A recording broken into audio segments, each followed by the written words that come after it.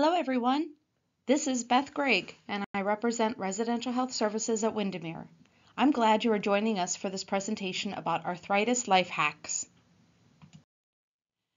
Before we get too far into the presentation, I think it's important that you learn a little bit about the anatomy of your body and to understand some of the terminology that we'll be using during this presentation. So I'll give you some definitions of some of the body parts that you'll see on the screen in front of you. Joint. A joint is the place where two or more bones come together and motion occurs. Cartilage. Cartilage is the thin cushioning layer on the surfaces of the ends of the bone. Cartilage is a shock absorber. It has no blood vessels, so it doesn't heal well. Joint capsule. A joint capsule is the casing surrounding the joint. Synovium. Synovium is the thin lining of the joint capsule, which makes joint fluid to nourish the cartilage and lubricate the joint. Muscles, ligaments, and tendons. These surround, support, and protect the joints. Muscles tighten to cause movement. Ligaments attach bones to other bones. Tendons attach muscles to bones. Bursa. Bursa is a fluid-filled sac that cushions high-friction areas. There are two types of arthritis that we're going to focus on primarily during this discussion. One is rheumatoid arthritis and the other is osteoarthritis. Rheumatoid arthritis is a disease of the joint lining, the synovium, that we discussed before. Osteoarthritis primarily affects cartilage and bone. As you can see on this chart, this describes the differences between rheumatoid arthritis and osteoarthritis. With osteoarthritis, it usually begins after the age of 40. Usually it affects weight-bearing joints such as knees and hips, but can also affect the finger joints. Pain is often on one side of the body only. The joint appearance is usually cool, not red or swollen. If you have morning joint stiffness, it usually lasts only for a few minutes. Symptoms besides joint pain and stiffness usually don't affect your overall health. With the disease progression, symptoms gradually worsen over a period of years. And typically, the things that ease pain and stiffness, it helps when you rest, and it gets worse with activity. Rheumatoid arthritis is a little different. It may begin at any age, but usually before the age of 50. It usually affects small joints such as the hand, foot, wrist, elbow, shoulder, or ankle, and it's usually on both sides of the body. The joint appearance can cause the joints to be warm, red, and swollen because of inflammation. Morning joint stiffness can last for at least 30 minutes and sometimes can persist for hours. Other symptoms besides joint pain and stiffness include fatigue, weight loss, and fever. Symptoms may worsen over a period of weeks or months, and what can help decrease the pain and stiffness is activity. We're going to dig in a little deeper to osteoarthritis. The picture on the screen shows a normal joint on the left and a joint that has osteoarthritis on the right. Osteoarthritis is also called degenerative arthritis, and it's the most common type of arthritis. The smooth cartilage breaks down, bone spurs form, and the bone under the cartilage hardens. What are some of the risk factors for getting osteoarthritis? Family history, being overweight, past joint injury, and joint overuse are risk factors.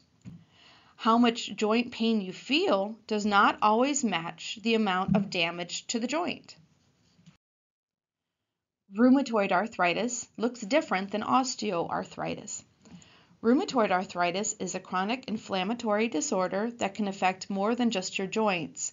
In some people, the condition can damage a wide variety of body systems, including the skin, eyes, lungs, heart, and blood vessels. In autoimmune disorder, rheumatoid arthritis occurs when your immune system mistakenly attacks your own body's tissues. Unlike the wear and tear of osteoarthritis, Rheumatoid arthritis affects the lining of your joints, causing a painful swelling that can eventually result in bone erosion and joint deformity. The inflammation associated with rheumatoid arthritis is what can damage other parts of the body as well. People with rheumatoid arthritis are more likely to have heart disease, diabetes, osteoporosis, and COPD, otherwise known as emphysema. When you see your physician about arthritis, there are different ways that they will do a diagnosis to determine what type of arthritis you have and how it's affecting your body. They can do blood, urine, or joint fluid testing. They might do x-rays to see cartilage loss, bone damage, and bone spurs. A CT scan can help show bone or soft tissue damage. An MRI looks at the soft tissues like the cartilage, tendons, and ligaments. And an ultrasound looks at soft tissues, cartilage, and fluid-containing structures such as the bursae. Building the right healthcare team is a crucial step in managing arthritis and your pain. In creating your team, you may need different professionals with different kinds of expertise. Some of the healthcare professionals that might be part of your healthcare team would be your primary care physician, rheumatologist, doctor of osteopathic medicine, orthopedic surgeon, pain specialist, physiatrist, also known as a rehab physician, neurologist, psychologist or psychiatrist, chiropractor, podiatrist, nurse, physical and occupational therapist, pharmacist, dietitian, and sleep specialist. Don't be afraid to ask for a second opinion if you're not comfortable with the direction that your care is going in. Be sure to keep a record of your healthcare team's contact information. And if you're looking for local resources for healthcare professionals that will assist you with your arthritis, come talk to one of the nurses in residential health services. We're very happy to connect you to those resources and to give you phone numbers. It's very important that when you meet with your physicians and care providers regarding your arthritis, that you communicate effectively. Describe the pain. Is it aching, throbbing, stabbing, tender, or nagging? When do you have the pain? Is it worse at certain times of the day or after particular activities? Do you experience symptoms other than pain on a regular basis, like stomach upset, fatigue, sleep problems, or emotional issues? When did the pain begin? Can you relate the onset of your pain to another event in your life, such as surgery or injury? What are all of the things that you do to relieve your pain, like medicines, physical activity, relaxation, prayer, massage, or other things? How are you feeling emotionally? Consider writing down these answers before you go in to see your doctor, so you'll have the ability to communicate effectively, specifically about what's going on in your life.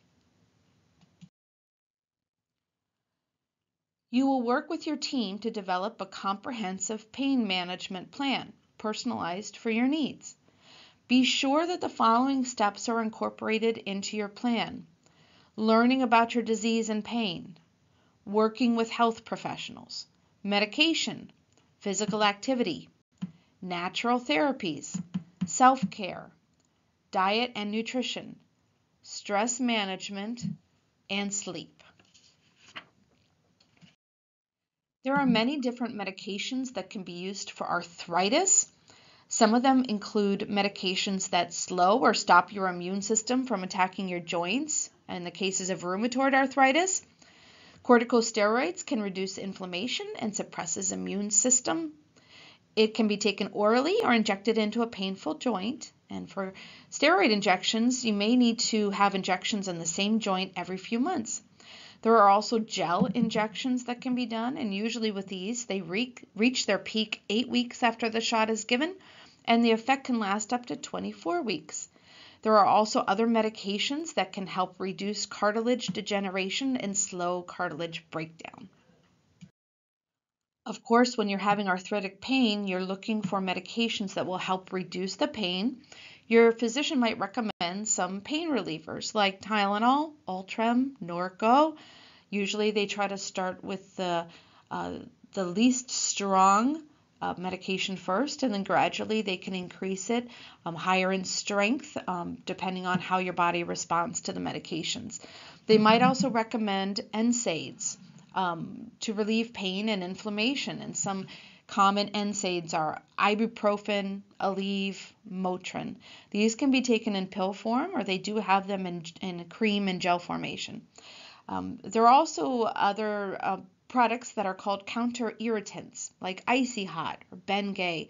What these products do is they interfere with the brain's transmission of pain signals and helps to reduce pain by distracting the brain away from the pain that's going on in the body. Other medications that can be used for your arthritis plan include ones that deal with other symptoms that you might be facing relating to your arthritis. Sedatives and sleep medication. Sometimes anti-seizure medication can be used to treat some kinds of pain related to arthritis. Antidepressants like Cymbalta can be effective to interrupt pain signals in the nervous system. Or dietary supplements to fight pain and inflammation, enhance sleep, reduce fatigue, and boost mood. Always be sure to check with your physician and pharmacist before taking any dietary supplements to be sure that they're not going to cause you additional side effects or interfere with your prescriptive medication. Supplements are not regulated by the government, so be sure that you read labels carefully. Tell every healthcare practitioner that you see what medications and what supplements you take. Some common supplements for arthritis include glucosamine. Some studies show benefit while others do not. New treatment studies do find that glucosamine is, quote, not effective for disease modification and, quote, uncertain for symptom relief. While a lot of residents have described to us the relief that they feel from taking glucosamine, it would be an important thing to discuss whether you should take it or not with your healthcare provider. It is strongly recommended to avoid the supplements that are listed on the screen. Again, because supplements are not regulated and many can have some significant side effects or interfere with medications, it's very important to review any supplements that you're interested in taking with your pharmacist or with your physician. There is a lot of information in the news lately about medical marijuana, CBD oil, and the relationship with rheumatoid arthritis. Researchers still don't know a lot about how marijuana affects your body, but there is some evidence that it can help reduce and relieve long-term pain. And pain, of course, is a major symptom of arthritis. Some studies indicate that medical marijuana or CBD oil can curb morning pain, improve your sleep, and lower inflammation in joints. THC, one of the components in marijuana, was found to be 20 times stronger than aspirin and 2 times stronger than hydrocortisone at reducing inflammation. So you might be questioning, is cannabis right for you? The best way to answer this is to talk to your doctor. They can tell you about potential side effects and drug interactions, legal considerations, and which form and at which dose might help you the most. Another way to reduce pain and inflammation is to use cold therapy. Cold is best for acute pain because it reduces swelling and it numbs nerve endings. You can buy reusable cold packs in the pharmacy. You can get other kinds of tools like the one on the right in a pharmacy or online on Amazon.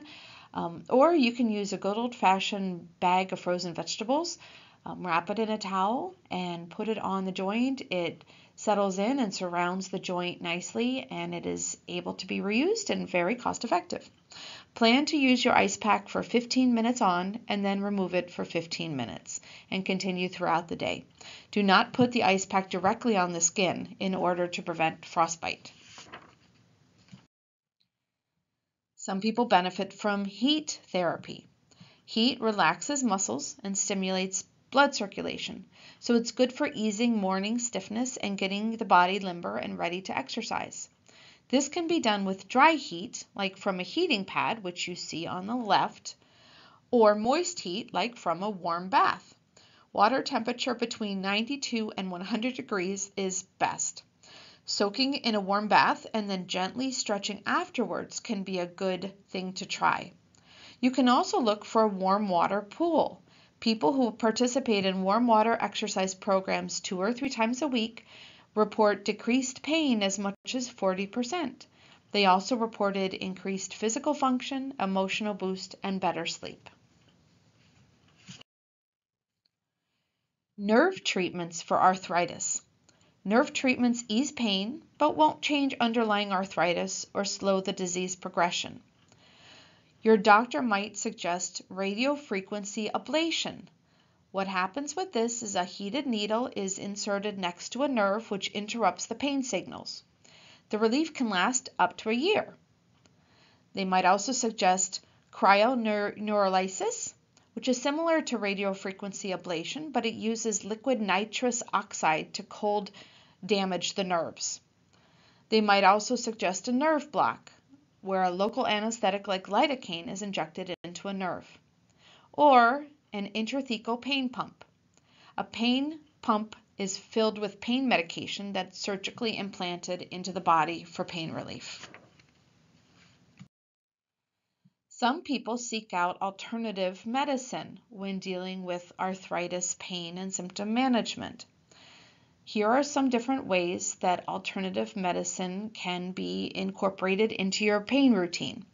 Acupuncture. This is when fine needles are inserted in specific points on the skin to reduce pain. The use of acupuncture to treat arthritis is gaining popularity and approval from the medical community.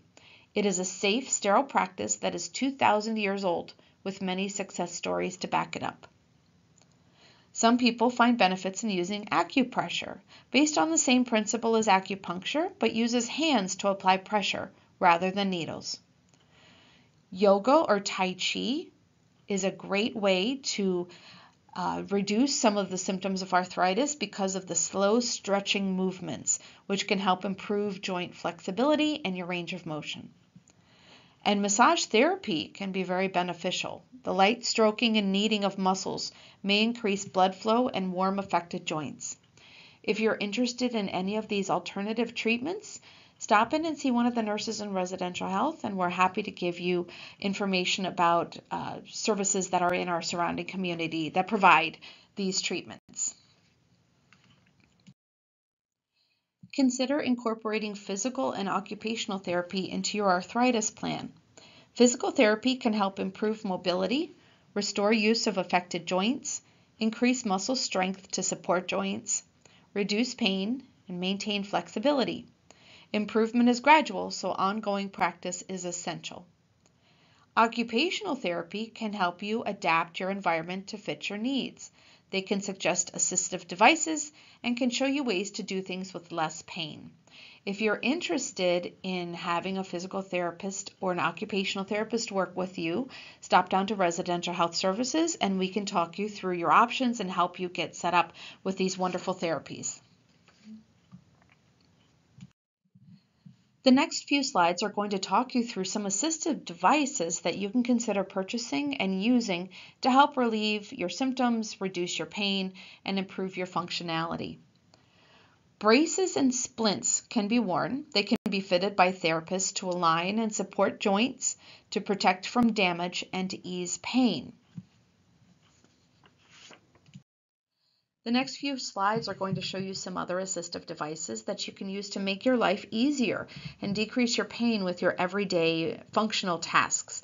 Most of these devices can be found on Amazon, but Residential Health also has some catalogs of arthritis equipment, such as the ones that I'm going to be showing. You're welcome to borrow or take the catalogs, or if you want to look on Amazon, we're happy to help you do that, to try to find the tools that are going to be right for you. Some of the tools include things like on the left, the utensils for eating with built-up handles. The built-up handles help you hold the tools more easily if you have decreased grip strength or pain in your hands, and it just makes eating simpler, easier, and less painful. The product on the right is a great tool for carrying grocery bags. instead of putting a lot of pain and pressure on your hands, if you're having arthritic pain there, this tool will easily help you carry the bags even if you have decreased hand strength or pain. The tool on the left is a button hooker. It's a tool that you can use to help you button your shirts. We know that sometimes the buttons can be very small and difficult to close when you have limited dexterity or pain in your hands, so a tool like this might be very helpful for you. On the right is a type of scissors that you might find easier to use. It has a spring-loaded action, so it automatically opens back up again, which helps when you're having difficulty with hand flexibility and pain. This pair of scissors might make things a little bit easier for you. On the left is a tool if you like to play cards and you find it difficult to hold the cards in your hand. Something like this could be a great strategy for you to use to make it a little bit easier to stay engaged in those social activities that you really enjoy, even if you're having arthritic problems.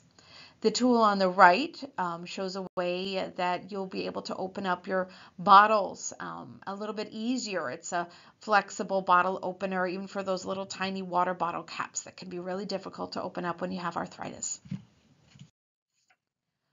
On the left is a wonderful tool if you have arthritic pain and you have difficulty managing your keys in your door, trying to turn the keys and trying to get them settled in if you have decreased hand strength or pain.